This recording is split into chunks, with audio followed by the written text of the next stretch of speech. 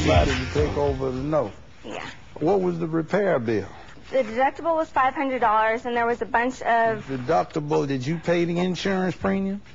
You made the payments on the insurance premium, didn't you? No, the insurance was given to us when we bought the car for the first month. Who gave it to you? I don't know. Well, you better find out who made the insurance payment. How old are you? Man. 21. Didn't your mama tell you about this? No. Come on now. All right. What else did you come up with? I paid for 3 payments worth of the car. I paid for the car to be towed since it was undrivable after he got into the accident. He put up some money, but you put up $991 out of your own pocket. How'd you do that? Yeah, I had to put on a credit card. Let me see your credit card statement. I just here. It's right here. I have the credit card receipt. It was just done a little while ago. I haven't got the statement that has it listed on it. Towing, $220. Remade key, $69. $500 deductible and uncovered damage in the accident, $1,355.54. Is that correct? Yep. Now, why do you say she's lying? She said she put $900 to the car lot. She didn't spend a wooden nickel. And when we went to go purchase the car... buddy, let me point this to you. The undersigned is hereby promised principal sum of $991. Said principal sum is to be paid as follows. Due on or before September 4th, 2004. You pay that $991? No, Your Honor. You didn't read the paperwork either, did you? I paid $200. I mean, I paid $2,000. But when we left the car lot... Now, let's talk about the accident. What happened with the accident? I have the police report right here. Well, let me see the police report. Now, you tell me about the accident. The accident, I was in a car. I had the right of way, and a woman hit me in the truck. I didn't have a license at the time. My license was suspended. What happened to your license? Huh? What happened to your license? Why were they suspended? I switched drivers. Why were they suspended? Just for unpaid tickets, some tickets that I still owe. How many unpaid tickets did you owe? I owe 9, I only owe 1 now. 9? What kind? Parking or moving violations? Moving. You had 9 moving violations? Well, you can't roll like that, man.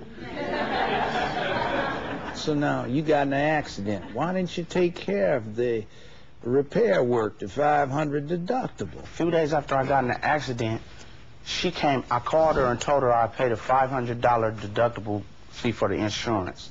When she heard that I got in an accident, she freaked out on the phone and came and picked up the truck from my house and like... And when did she pick the truck up? 2 or 3 days. That's not how it happened. She picked it up when? That's not how it happened. Okay, I'll give her a week at the most. She picked up the car at, a week. First of all, she didn't even give me no chance to fix the car.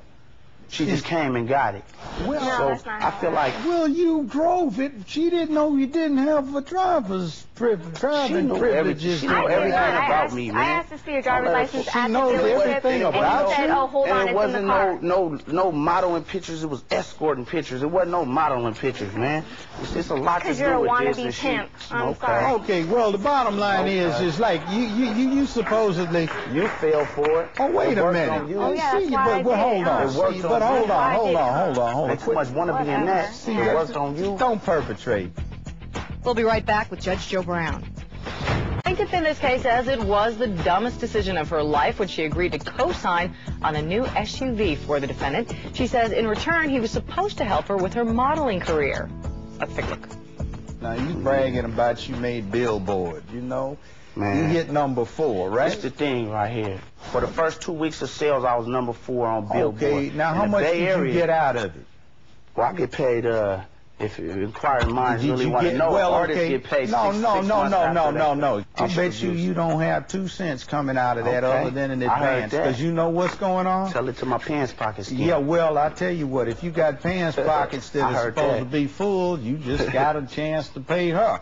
So Slick over here, see, you perpetrating about being bold. You ain't no thug. You perpetrating, though you trying to hang out there, which is probably why you have all these problems you seem to have. I'm sure you can rap. Yeah. I hope you make it, young man. I'm always behind somebody that makes it, but a word up.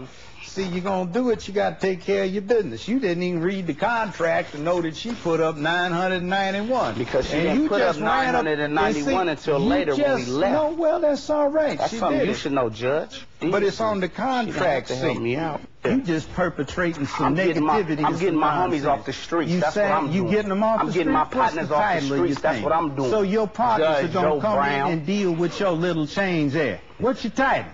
My title is Turf Talk. I talk about the hood, and I'm getting my partners out the hood. What your partners? What about the whole hood? So you take that comes from all them little boys raised by them 14, 15-year-old mamas? You ain't from South Central. I know I ain't. Don't you even go there? Bay Area, man. You go from the Bay Area.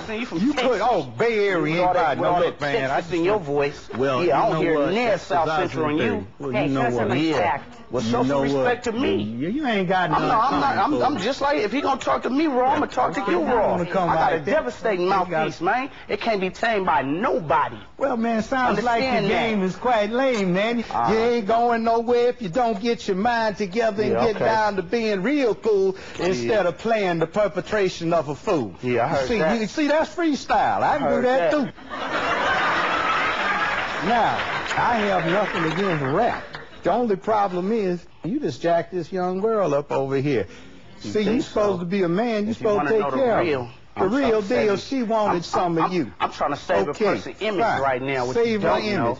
I'm reading between the lines, too. Don't you let any damn fool set you up to be a damn fool yourself by putting you in some frick bag where you're going to get out and get yourself into, I'm going to make a quick move. There is nothing that comes quick or for free. You're going to get some of your money back. $4,745.67. Never. You'd ask, oh, yes, since you got the money. You ain't been South Central. Never. You ain't from South Central. That's another 100 for you know what? I had another 100 on top of that. So we're back up to 4,900. That's for contempt on his conduct over here. So judgment accordingly, and I hope you get better luck with your career than you do with your common sense, which you don't have. I got it all. Okay, bye, man. Go ahead. Go on. Pick that up. Judgment accordingly. The defendant apparently smooth-talked the plaintiff into putting his Land Rover in her name. He bragged that he'll be able to pay off that debt after his rap career takes off. He'll get that chance. Now, on to the next case.